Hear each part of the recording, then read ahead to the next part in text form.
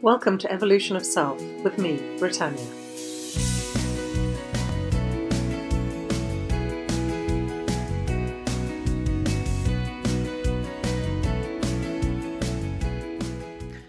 Hello.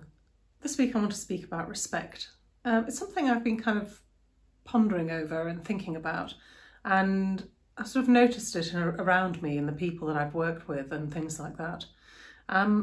It's funny, I think we, or most people I know, realise that respect is something that is earned, but I don't think many people realise how to earn it. I think a lot of people still believe that a title or a position gives you the respect, that you automatically are respected when you have that, but it's not actually true. There's a really big difference between respect and somebody doing what they're told to do because you hold sway over them.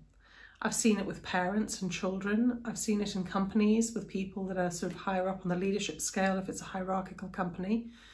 And it's a big mistake to think that you are respected just simply because somebody does what you say you're going, what you've asked them to do. The reason that they do those things is because you hold a position of power, not necessarily a good position of power, but they are reliant on you for things that they need to survive, be it money, be it shelter, be it whatever it is that they believe you can give them. And so they do what you ask them to do simply so that they can carry on getting that need for survival met. That does not mean that they respect you. Respect is a much more subtle, much more deeper emotional feeling. When we respect somebody, we will go the extra mile, not because they've asked it of us, but because we admire the person that we're actually thinking of, the person we respect. When we respect somebody, we will defend them, we will stand up for them, we believe in them. When we respect somebody, there's an admiration, there's a desire to give a little bit of ourselves to them. I know that sounds kind of peculiar, but I've kind of just been sitting in the feeling of what does respect really mean? And for me, it's giving a bit more of myself to that person. There's a trust, there's a deep sense of trust in that person. So how do we earn respect?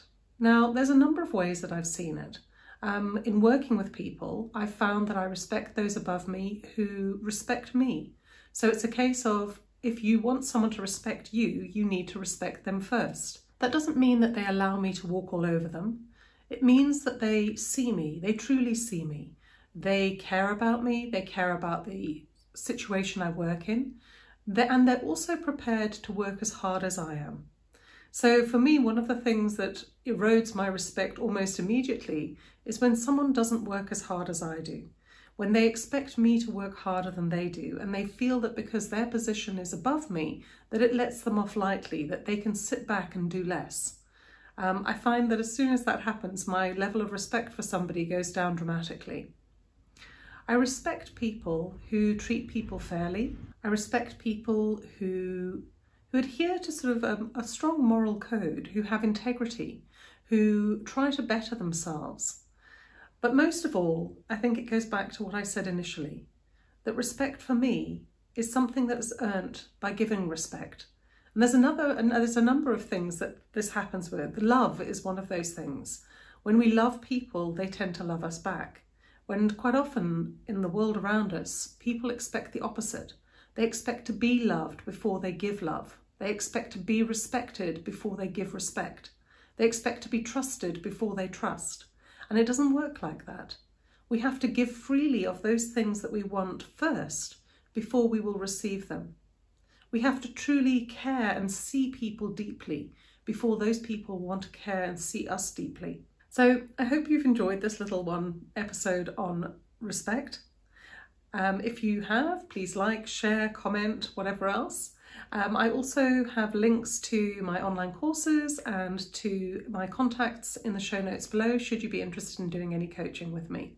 So much love from me to you, and have a fabulous week. Bye-bye.